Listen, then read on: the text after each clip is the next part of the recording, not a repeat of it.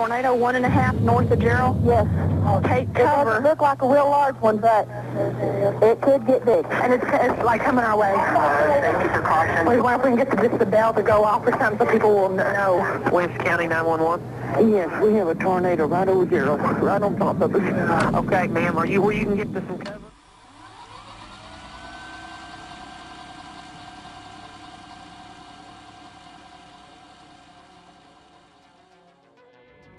The morning of May 27th, 1997 was hot and humid, even for Central Texas standards. The National Weather Service was keeping a close eye on the region, as the potential for a few severe storms seemed possible. However, the weather pattern in place was far from a classic severe weather setup. The mid-level flow across Central Texas was quite weak as the result of a northward lifting upper-level low-pressure system in the northern plains. Alongside this, large-scale forcing was displaced to the north. Morning atmospheric observations would reveal the presence of a cold front draped across the region, originating from a surface low in northern Arkansas, alongside a pair of outflow boundaries spawned by overnight storms across East Texas. A very subtle gravity wave could also be seen propagating southward towards the Waco area. It too spawned by decaying overnight storms. Atmospheric soundings produced by the National Weather Service in Fort Worth identified mid-level lapse rates that were rather steep, a sign that thunderstorm updrafts would be able to gain impressive acceleration within the atmosphere.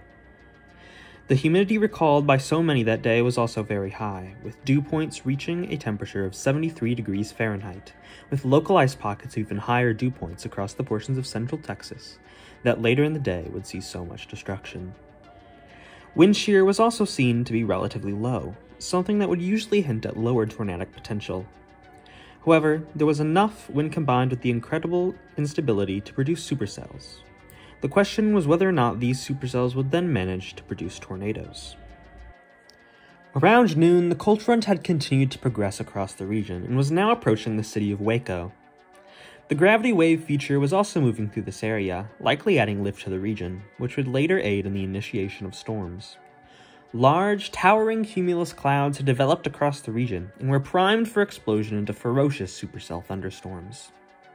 Just before 3 p.m. that day, students and faculty associated with the Texas A&M University Convection and Lightning Experiment would take atmospheric soundings near the town of Calvert, Texas, to the east of the cities of Temple and Jarrell.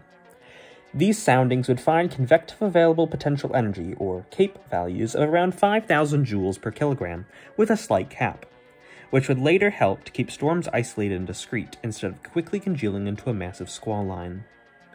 To say the least, the environment in place across central Texas was one of the most impressive one could see from a thermodynamic standpoint.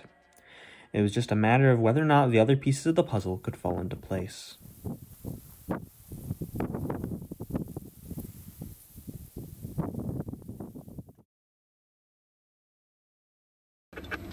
Let me down some more. A whole lot wider at the base.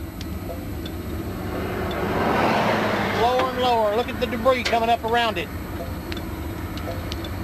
Wow, wow. 1403 County is coming right Woo, it's really stirring it up now. Eastbound toward the interstate. It's at Granger and Thunderstorms near Waco initiated just prior to noon. These storms would progress very slowly to the southwest, at speeds as low as 5 miles per hour. It was shortly after these storms formed that the Storm Prediction Center issued a tornado watch for the region. One storm that had initiated north of the city of Temple would quickly explode in intensity in the extremely unstable air mass that was present. Soon, the storm would become tornadic, producing 3 tornadoes in quick succession.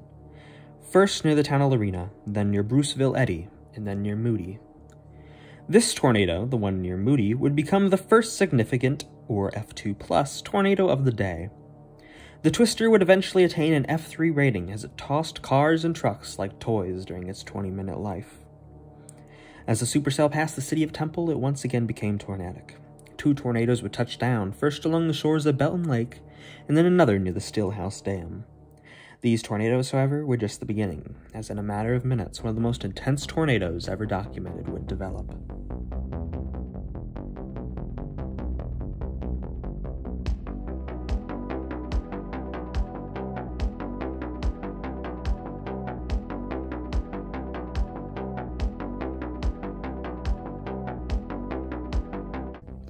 At 3:40 p.m., a small rope-shaped funnel cloud made contact with the ground to the northwest of Jarrell.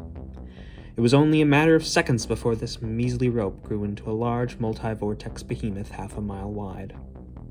The twister at this point was already violent as it tore large swaths of asphalt out of the small country roads it crossed paths with. As the tornado entered Jarrell, it was moving at a snail's pace. Like a dead man walking, at 3:48 p.m., the twister entered the Double Creek subdivision. The tornado was now 3/4 of a mile wide and at its peak intensity. Homes across the subdivision were slabbed in seconds. Families who sheltered in their closets as far from windows as they could in the interior-most parts of their homes, like they had always been told to, stood no chance. The tornado sat on top of Double Creek Estate for minutes on end and slabbed those homes clean off of their foundations. The pieces that made up those homes were ground up into minuscule particles and scattered around the ground. National Weather Service surveyors noted the complete lack of large debris as they entered Jarrell shortly after the tornado tore through the city. It wasn't until they looked closer that they saw the tiny pieces of dust and wood chips that once made up the homes in the area. The dirt beneath them was scoured and the trees were ripped of their bark. Over 300 cattle grazing in a pasture near the subdivision were slaughtered by the twister, many skinned. Some were thrown as far as 1/4 of a mile away. All 27 human fatalities caused by the tornado occurred in the Double Creek Estates. As the tornado left Jarrell, it continued to the southwest before finally lifting in a wooded area. Left behind in the twister's wake was a town left broken. However, the residents of Jarrell kept their spirits intact. The community banded together as one to help the survivors in the Double Creek Estates recover. The cleanup efforts were long and traumatic for many residents, but in time the area had been cleaned up and rebuilt. Looking at Google Maps today, we can see that the homes destroyed by the tornado have been rebuilt over time. A memorial park dedicated to the victims has also been erected, within it baseball diamonds used by local youth leagues. The community has never forgotten those lost on that day and have not forgotten the strength and intensity of that tornado. But the town showed that it was stronger than that tornado that tore through their city on that fateful May day in 1997. And I think that we can all take something out of that. It's a great testament to the resiliency of human beings and proof that we can truly overcome anything. Thank you for watching this video. This was a remake of a video we made nearly 3 years ago that our team has been meaning to remake for ages. None of us really liked how it turned out. We hope that this video did a better job of conveying the events than that one did. If you liked this video, please like and subscribe and leave a comment. See you next time.